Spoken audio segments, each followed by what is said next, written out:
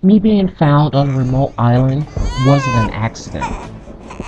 Finding the kid surrounded by dead bodies, most people would feel sorry for the baby.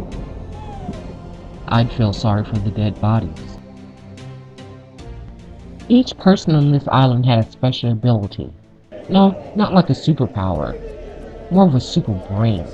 These were scientists, mathematicians, inventors, assassins even, combat warriors, special ops, Kermit ops, you name it, these people were on this island.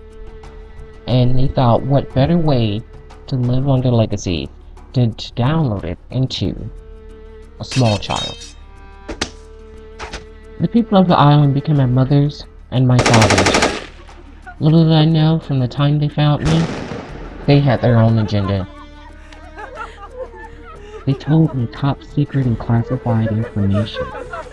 Secrets, names, places, operations.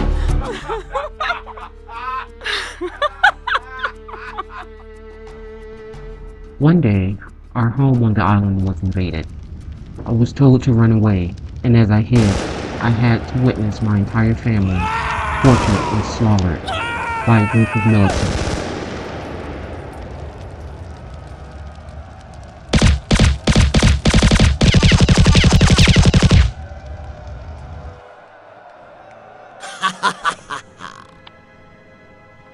I didn't know who they were. I didn't know why.